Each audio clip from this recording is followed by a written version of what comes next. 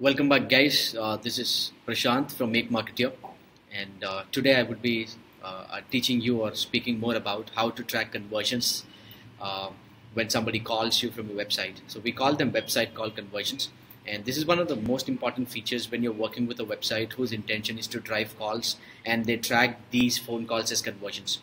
Right. So if you're familiar with AdWords, see, what you do is you create a campaign and you set up call extensions, and in the call extensions you give your phone numbers, and people see the phone number and people click on the number. If they go to dial pad and they call you, they might get a call and they might get a sale.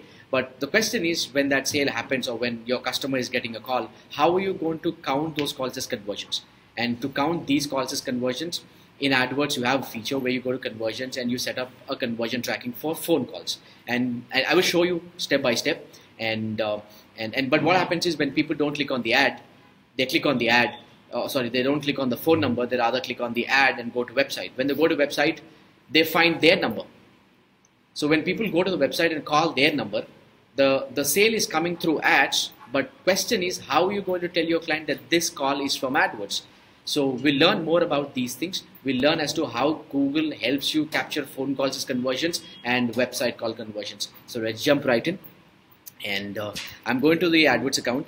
You see, if I want to track phone calls as conversions, I go to conversions, click on tools, get to conversions. Once I get to conversions, here you can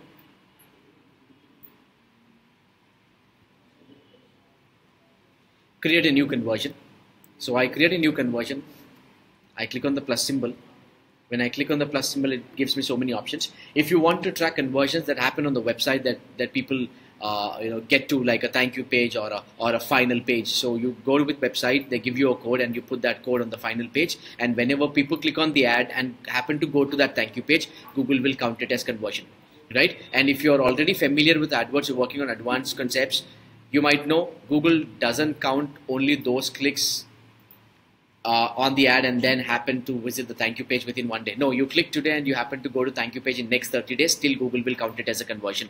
So Google takes a lot of credit for conversions that happen within the next 30 days after the ad click, even though those sales have been heavily influenced by Facebook or any other ad marketing channel. But essentially, if in that conversion path, if Google finds that there was a click in the last 30 days, Google will attribute that conversion to Google Ads, right? But here we're not going to talk about that. I will go create a phone call conversion. So see, track phone calls from ads or your website. So I click this phone calls. Now it is asking me calls from ads using call extension. Now remember, call extension, it's an extension which allows advertisers to display the phone numbers in the ad. So when your ad is served to people, they might see the ad or they will see the ad, they click on the ad, they go to website. But rather than making people click on the ad and go into the website, there they find the number, how good will it be if you can show the phone number right when they see the ad? And again, that number is clickable on mobile device. That number will appear on both desktop and laptop and mobile, but it will be clickable only on mobile devices. But if a user chooses to click on that number, the user will not go to website, rather he will go to dial pad, and Google will charge you irrespective the user calls you or not. Google will charge you for the click, Google will not charge you for the call. But Prashant, when user clicks on the number, they go to dial pad, right? And from the dial pad, imagine he happens to call you and the customer gets a call. How are you going to track them, and how are you going to count these calls as conversions? To essentially track these things, we're doing this setup. Right? So you click these calls from ads and then you click on continue. You can say phone call conversions. You can give whatever you want. And if you want to assign a value, for example, every time this happens, you want to count, maybe my call is worth like 1,000 rupees. So every time Google tracks this call as conversion, Google will send a value as 1,000 rupees. So you get 10 calls, Google will count it as 1,000 into 10, which is 10,000. And then that would be your revenue. And I think you might be knowing this. If a person clicks once and calls you twice, you want to count both of them as conversions or only one of them as conversions. If you want to count both of them, you can select every. If you want to count one, you can choose one.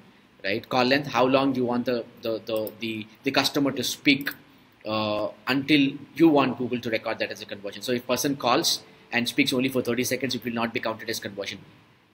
A user called but he never spoke for 30 seconds or 60 seconds, it will not be counted as conversion. If he he happens to speak for 60 seconds or long, that's when it will be counted as conversion. So I'm giving all these things, conversion window, and attribution models is a big topic. You will learn more about attribution models in my other videos. I'm not going to speak more on that because it's a very complicated and complex subject, and you will learn more about these in details in our bootcamp. So if you're ever interested to work real time, understand these things in real time, come to our bootcamp. And bootcamp is 100% real time. It's India's first 100% real time digital marketing immersive.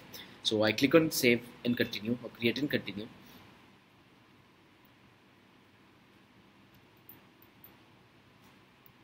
You're done. You're done. You created a phone call conversion. So when you set up call extension, let's go. If you're setting up call extension, what you have to do, there you have an option called call reporting on.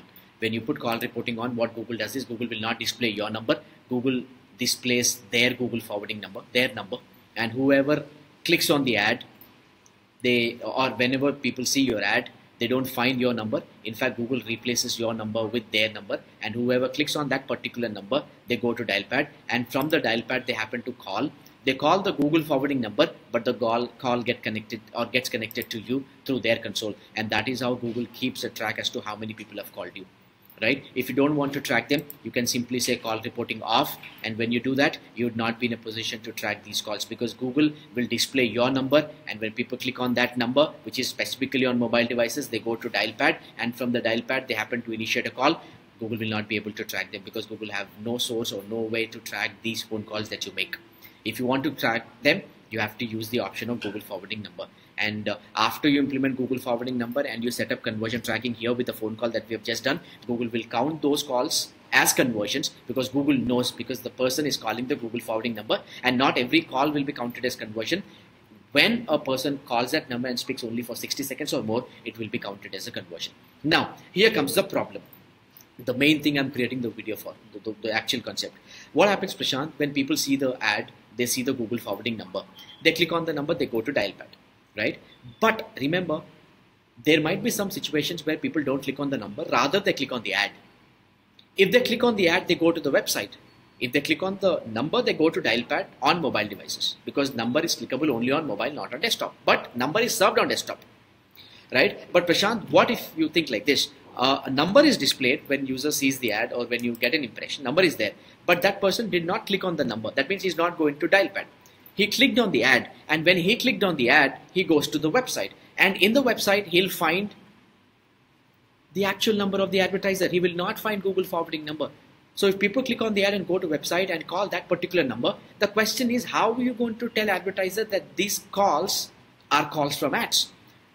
And to do that, you had no other option earlier, but now that Google have an option, we'll discuss more on that. If you go back in history, what you have to do is you have to put some separate number, and whoever calls that number, you tell them, hey, this is a call from ads. Or you use some third-party services like myoperator.co. They give you one virtual number, and whoever calls that number, you understand it's a call from ads. But you have to create a separate landing page for that. You can't say everybody will see that number. So again, everybody sees the number. How are you going to differentiate who came through organic and who came through paid? So you have to create separate landing page and put separate number and drive people to those landing pages. And when people go to that page and people click on the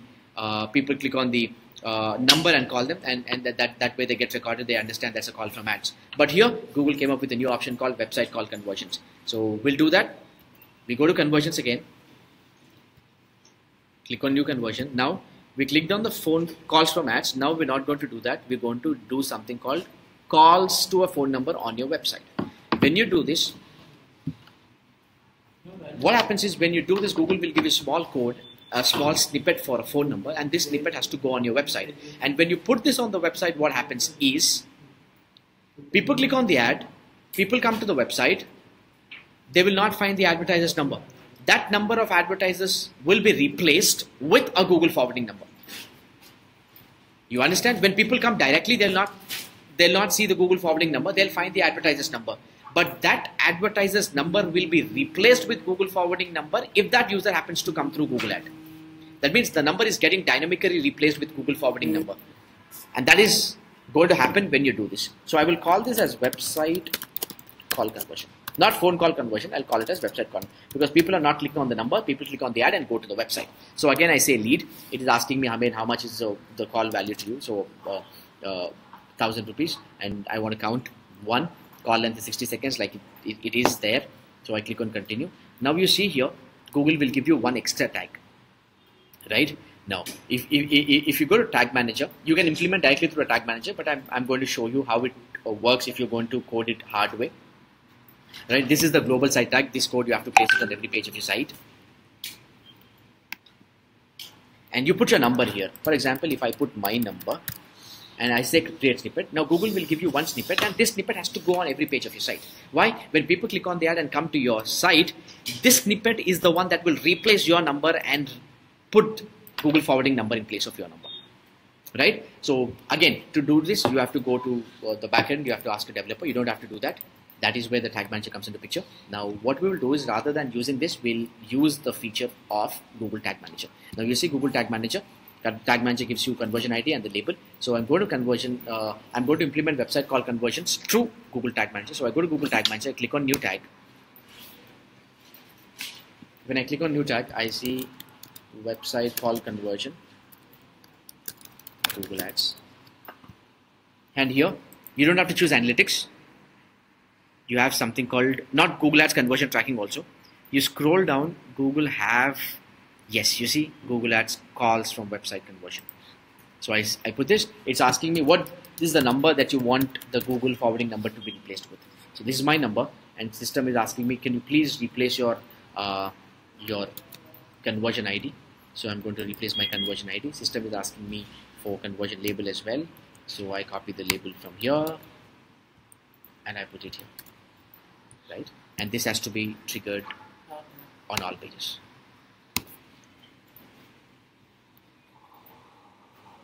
Right, so I've saved this. So what happens is, after I save and publish this, what happens is, when somebody comes directly to your website, in the website they find 9948634516, which is my number, because it's not coming through Google Ads. But if anybody sees my Google ad and click on that ad and come to my website, this snippet that we've just published or deployed, this snippet will replace my number with Google forwarding number. So this way what happens is, whenever people see your ad and come to your website, your number is not displayed. Google forwarding number is displayed. And whenever people call that number, those calls will be recorded as conversions, provided the call lasts for more than 60 seconds. So this is how you can talk to your client and tell them these are the calls that I've generated for your business, and these calls are calls that are generated from Google Ads. The other calls that the advertiser might get, maybe from people who are coming from Facebook or directly, when those people happen to go to their website, they'll find the same number, the advertiser's number. That data will not be available in AdWords. But if ever that person happens to click on the ad and visits a website through Google Ad, the number will be replaced. And who's going to do that? This snippet. And how did we implement that? Through Google Tag Manager. Earlier, without Tag Manager, you have to go and put that on all pages by asking your developer, but that's the advantage of using Tag Manager. So you want to learn more about Tag Manager in details and all these advanced strategies in depth on a real-time website, you can come join us in the bootcamp. It is truly in depth. You can come, you can get to become a real digital marketer with all these advanced tracking and reporting and optimization techniques. You learn about enhanced e-commerce tracking, dynamic remarketing, you learn about cross-domain tracking, sub-domain trackings, you learn about various other things.